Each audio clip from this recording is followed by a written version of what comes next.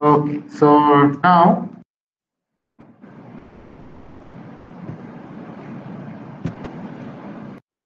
by each questions, okay, I'll give you certain time to answer. Okay, you can try to find the answer. Okay, so your questions can be like this. It can be in the form of picture. Okay, so it can be in the form of picture where the numbers can be given. Okay, I'll be sending you this lecture. Okay, so no need to record it. Okay, I'll be sending you the recordings of this.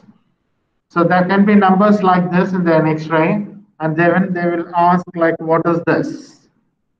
Okay, which part of X-ray is this?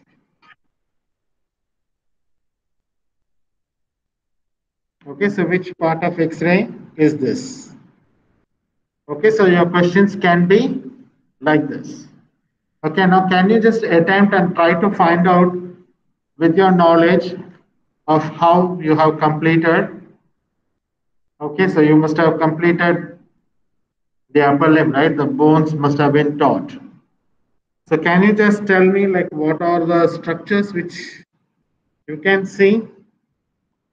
Basically, what is this? What does this picture indicate?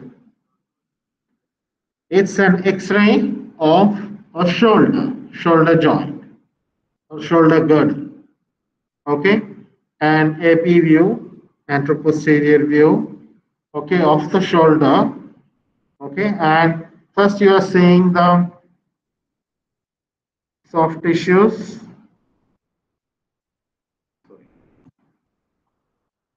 So first you will be seeing along the muscles if there is any abnormality.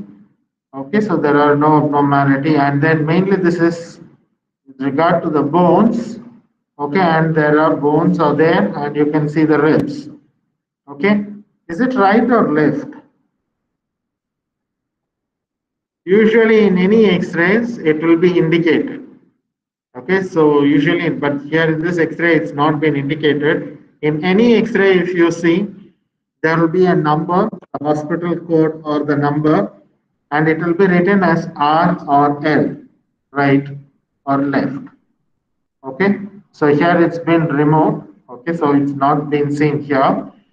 Okay, and apart from this, what are the structures? What is this bone? This bone is humerus. Okay, and here you can see this is the scapula and this is the clavicle. Okay, so this is the gross, okay, the bones, okay, grossly. But here they are asking specifically what is this. So number one is greater tuberosity.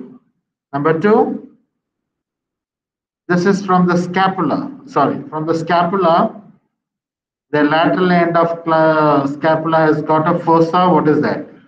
The glenoid fossa, the lateral border of the scapula.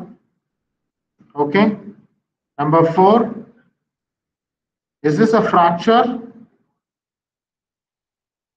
This is an epiphyseal line. Okay, it's not a fracture.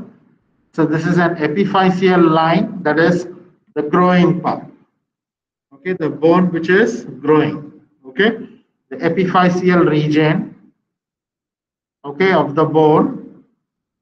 Okay, which means that this is not the X-ray of an adult who is grown. Okay, this is probably of a young person, okay, who is still growing, okay, in the teens maybe. Okay, so this is the epiphyseal line. And what is this number 5? Coracoid process. Okay, so usually they will give a picture and then there will be some questions based on this. Okay, so what is this? Okay, so what is this one? Name the muscle which is getting attached to this. Number 5. Okay, do you know any names of the muscles which is attached to number 5? Coracoid process you said, right? Coracobrachialis. Okay, coracobrachialis, the short end of biceps. Okay, so these are the two muscles which are getting attached here. okay, in the coracoid process. Okay, so your questions can be like this, or it could be like this one. Okay, so here this is a question. The following part or branch of the brachial plexus receives contribution from the C8 spinal nerve. So which one of this is correct? Any idea? So is it lateral cord, lateral pectoral nerve, posterior cord, nerve to the rhomboid muscles, suprascapular nerve, nerve to subclavius muscle? Yes? Very good. Posterior cord. How did you find out? Good. Very good. So here you can see the lateral cord. It is formed from C5 and C6. Okay. The medial cord, it is formed from C8 and T1. Okay. And the posterior cord is from all the three, the posterior divisions of all the three. Okay. So C5, C6, C7, C8. Okay, given the posterior cord. The other things, so here they are given only two cords. They are given lateral cord and the posterior cord. Okay, so posterior cord is the answer. It's included. Okay, can you see? The posterior cord, C8 comes. Okay, but they have not given medial cord.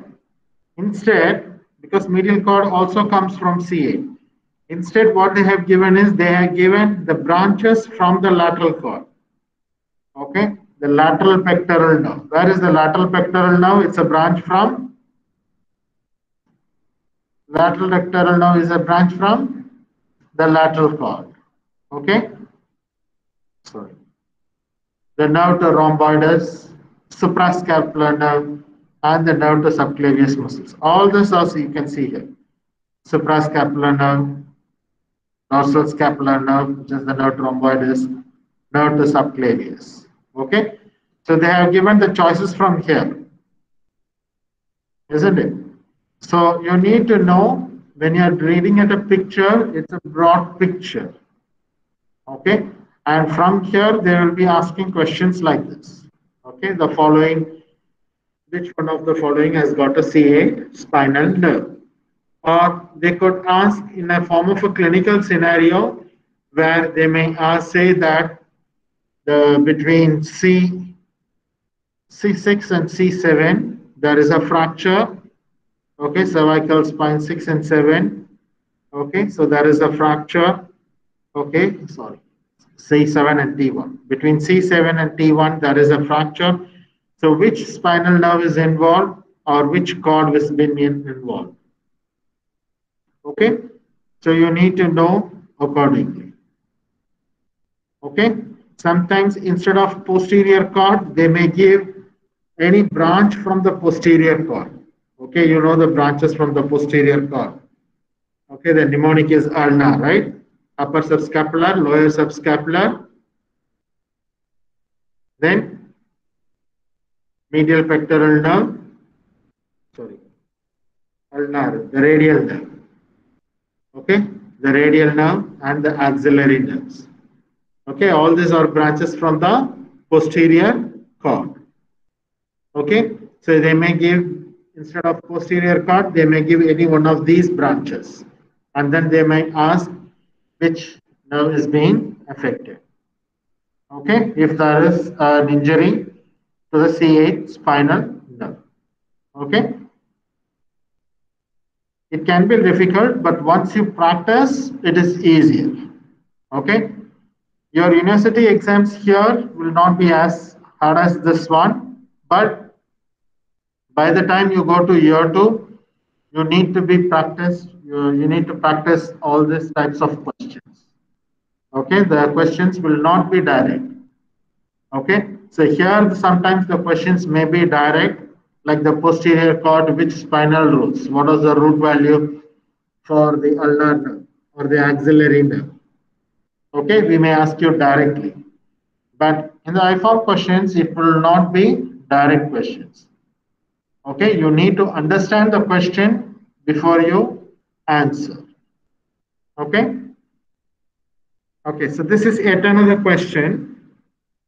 The following part or branch of the brachial plexus has a terminal branch that supplies the skin on the medial side of the arm. So for this, what you need to know, what is the nerve supply for the cutaneous nervation for the medial side of the arm? What is it? Good. Medial cutaneous nerve of arm. So medial cutaneous nerve of arm, it's a branch from? Good. So it's a direct question. Okay? The medial here also, you can see here, medial curve. Okay, the medial cutaneous nerve of arm. Instead of asking the medial cutaneous nerve of arm is a branch from which one of the curves? Okay, so they have given a big stem. Okay, so which you need to understand. Okay, and then apply it.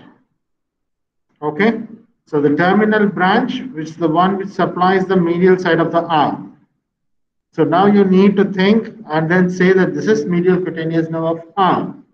And then you need to find out the medial cutaneous nerve of arm is a branch from which one of these. Okay. So this is another question. Okay. So this is, it can be asked on your course also. Okay. So what is the course of the nerve? So during its course in the upper limb, the axillary nerve, okay, lies. So for this, you need to understand, okay, when you are coming to the dissection hall, we will be showing you the location of the axillary nerve, okay. So you need to know like what is the origin and how does it go and which muscle does it supply and also the root valve, okay. So which one of the following is the right answer? In front of the lateral epicondyle of the humerus. The lateral epicondyle of humerus is below. Okay, it is below.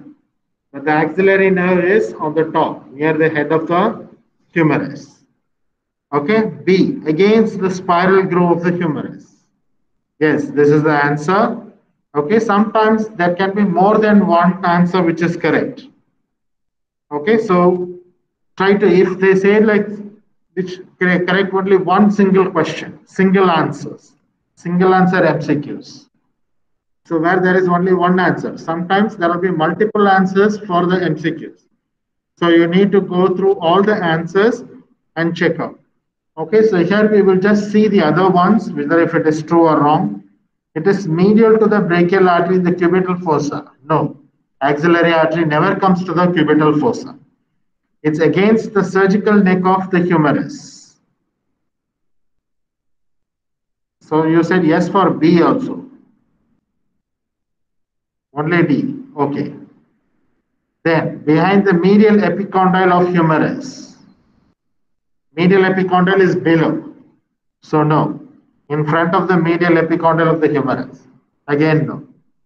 So axillary nerve is present near the head of the humerus. Okay, so here against the surgical neck of the humerus is the right answer. Where is the spiral groove? The spiral groove is in the shaft, almost in the middle. Okay, the axillary nerve never comes across in the middle of the humerus. Okay, it winds around the surgical neck of the humerus. Okay, so that's why in cases of surgical neck fracture, the axillary nerve gets damaged. And what happens when the axillary nerve is damaged? Which muscle is affected? Deltoid. Okay, the deltoid. Okay, so now the next question: if deltoid is affected, which action is not possible? Abduction. Very good. Very good. Abduction from which?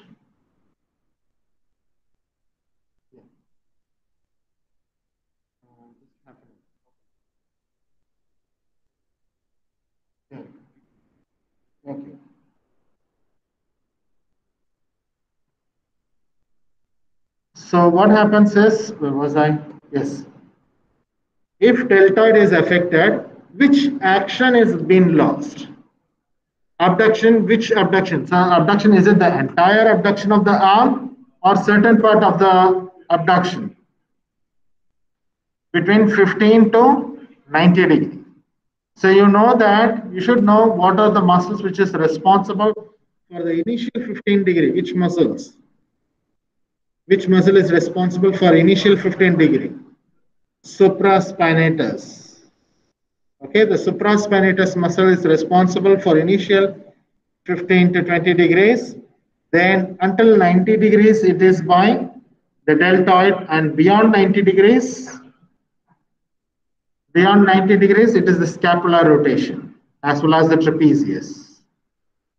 Okay, so you need to know which muscles is responsible. So which action is lost. Okay, so the question can be like in an indirect way, a person is coming with inability to do abduction. Okay, from 30 to 90 degrees. Okay, so which nerve is involved or which part there could be a fracture. Okay, so the questions can be direct like this or it can be indirect also. Okay, in the form of a case scenario. Okay, so here you can see a shoulder. This is next question, a shoulder separation that involves the lateral end of the clavicle sliding onto the superior aspect of the acromion process. Okay, would most likely result from the damage of. So damage to which one of these ligaments will lead on to this deformity. That is, the lateral end of the clavicle sliding onto the superior aspect of the acromion. Is it costoclavicular, sternoclavicular, coracoclavicular, glenohumeral, or coracoacromial? So here if you see costoclavicular, costo means rib to the clavicle. Okay, this is present mostly on the medial side. So here you can see all the ligaments except for the costoclavicular, it's not shown. It's on the medial side, and the sternoclavicular, that is also on the medial side of the clavicle. Okay, the sternoclavicular, these are on the medial side, and usually if this too is lost, then the medial end of the clavicle will be raised above the sternum. Okay, not the lateral end, because these two are present on the medial head. Coracoclavicular ligament. So it is only amongst these three: coracoclavicular, coracoacromial, or glenohumeral. The glenohumeral is present near the extreme end. Okay, it is present here, glenohumeral, and it is between glenoid cavity and humerus. It is nowhere related to clavicle. So glenohumeral is also not the answer. So it's between coracoclavicular or coracoacromial. Okay, so here you can see coracoclavicular and coracoacromial. Okay, the coracoacromion is between the coracoid process and the acromion process of the scapula. So if this is damaged, the clavicle is not going to be affected. So what will be the answer? Coracoclavicular ligament. Okay, so this is the one which holds the clavicle and the clavicle. Okay, coracoclavicular ligament. You understand? Okay, so you need to go through the pictures. Anatomy is nothing but the pictures. Okay, don't get confused by different terminologies. If you understand the name, it is easier. Okay, you know that this is acromion process, this is coracoid process, clavicle, glenoid. Okay, so this ligament is coracoacromion because it goes between coracoid and acromion process. This is between the coracoid process and the clavicle, so it is coracoclavicular ligament. Okay, this is between coracoid and the humerus, so this is coracohumeral ligament. Okay, All right. And whenever you study something, have a clinical knowledge behind it. So what happens if this is damaged? Okay. Why am I learning this? Why should I know this? Okay. If you have that in your mind, it is easier for you to understand and it becomes interesting. Otherwise, anatomy is boring. Okay. Think of a clinical scenario or what happens if this structure is lost, if this structure is not working, if this nerve is not working. Which muscle is affected? When this muscle is affected, which action is lost? So you can make a quiz amongst yourself stating like say this the person is unable to do this one, this action. So which muscle will be affected? Okay. So indirectly you can ask which nerve is affected. If this action is lost, which muscle is affected? Which nerve is affected? So usually in the musculoskeletal, most of your questions will be like this. The person is unable to do like this. So which muscle is involved or which nerve is involved? Okay. Or in this ligament injury, how does it look like? Okay. All right. The next one, the dorsal scapular nerve. The dorsal scapular nerve would most likely result in paralysis of the dorsal scapular nerve. Yes, supraspinatus, deltoid, rhomboides major, trapezius. This is a direct question. This is a direct question. The dorsal scapular nerve. Brachial plexus is over, right? Brachial plexus is over. Can you tell me? You can refer and tell me the answer. Let me see if online students they have. Yes, anybody? Dorsal scapular nerve. Just now I told you. The dorsal scapular nerve. Here is the dorsal scapular nerve. Rhomboid. Okay? The rhomboid muscle is affected.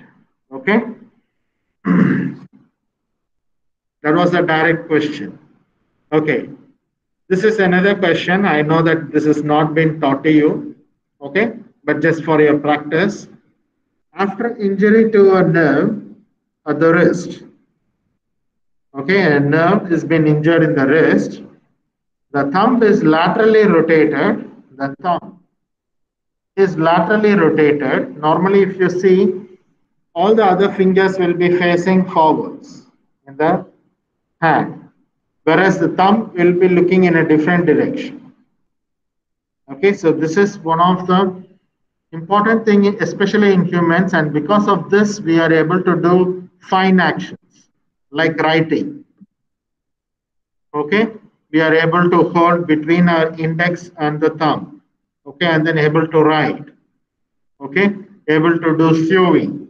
Okay, certain fine actions we are able to do because the thumb is not in the same direction as the other fingers. Okay, but in this person, because this nerve is involved, the thumb is laterally rotated and adducted. The hand looks flattened and ape-like. Okay, if you observe the hands of the ape, all the fingers will be pointing in the same direction, including the thumb. The thumb also will be facing in the same direction. Okay, so that's why this is called as ape thumb deformity. Okay, so this nerve, so if there is a defect like this, which nerve is affected? Very good. The median nerve, has it been taught? Okay, good. The median nerve injury. Okay, the median nerve injury will lead on to ape thumb deformity. Okay, ape thumb deformity, where all the fingers will be facing in the same direction, including the thumb. So what will the person not be able to do? This person will not be able to do writing or any fine action. which involves the index finger and the thumb finger to be together, like writing, so putting a thread inside a needle. Okay, so all these actions he will not be able to perform. Okay. Okay, so this is quite a long. Sometimes the questions can be quite big, but don't get panic. Understand the question. So, in an automobile accident, the patient fractured the neck of the right radius, okay, and damaged a closely related nerve. At physical examination, the patient exhibited all the following except which. Okay, so first you need to know the neck of the radius. Okay, so here look at the key questions, the key answers. Here it is neck of radius. In the neck of radius, there is a nerve.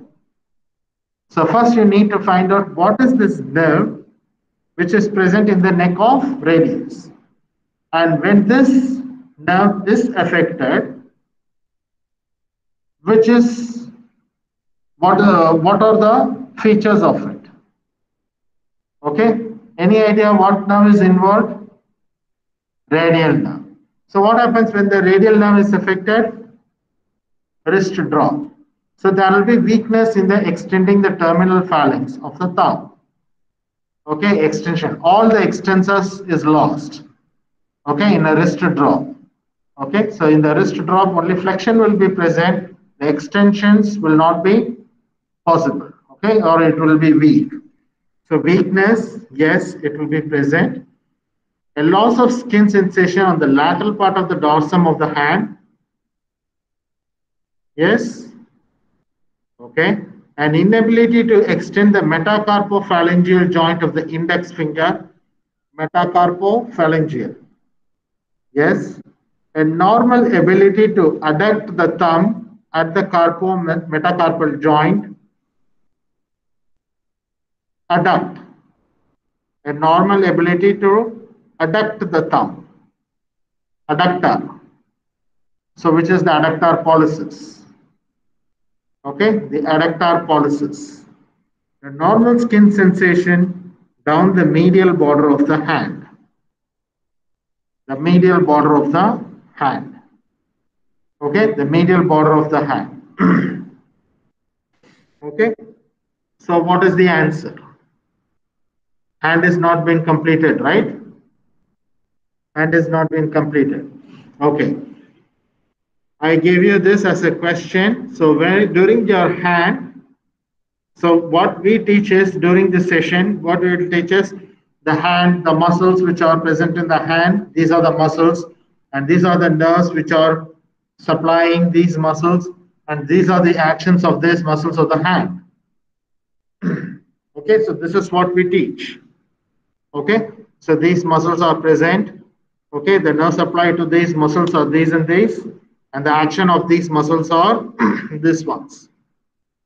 Okay, so they will. So this is what we teach. But in the exams, they will ask questions like this. Okay, there is a beautiful picture. Okay, beautiful this one paragraph which is given in your snails. Okay, in your snails, which will indicate which nerve is being involved in each part. Okay, I'll show you at the end. Okay, so this I give you as a homework. Try to find out, not now. After your hand topic is over, you can try to find the answer for this one. Okay, even after that hand, if you are unable to find out, just let me know. I will tell you the answer. Okay, I will tell you the answer. Okay, so try to work it out. Okay, so this is from the brachial plexus. Okay, a 30-year-old plasterer was finishing. You can, as you shall see, that is a huge stem. Okay, which indicates the mode of injury. Okay, so there may be some unnecessary things, but look for the key points. Okay, was finishing a difficult ceiling in a remodeled kitchen. He was standing on the top of a step ladder with his right arm above his head As he used his right hand to move the trowel loaded with plaster across the ceiling, he suddenly felt a acute spasm over the tip of the right shoulder. At physical examination of the patient in the emergency department, it was found that pain in the right shoulder recurred in the middle range of abduction and that there was an extreme tenderness over the greater tuberosity of the humerus. Okay, so what is the most likely structure damage in this patient? Is it fracture of the upper end of humerus? If there is a fracture of the upper end of humerus, there will be pain throughout. Okay, tearing of the deltoid muscle. It could be tearing of the deltoid muscle. Yes. Okay, fracture of the acromion process. No. Lesion of the rotator cuff. Rotator cuff. Have they taught about this rotator cuff muscles? Yes, the lesion of what are the rotator cuff? There are four muscles, right? Supraspinatus, teres major, then subscapularis, good, infraspinatus. Okay, so these ones. So is it lesion of the rotator cuff? Tearing of the trapezius muscle? No, definitely it's not tearing of the trapezius muscles. So here you can see the middle range of abduction. There was extreme tenderness. Okay, so it could be tearing off the deltoid muscle. Okay, or it could be a lesion in the rotator cuff. So the middle range is usually the deltoid muscle. Okay, but there could be some injury to the rotator cuff also in this case. Okay, so that could be both these muscles, both the answers could be correct. Okay, so tearing off the deltoid muscle. Okay, because it has extreme tenderness over the middle range of abduction. Okay, so this is just an introduction to show you the different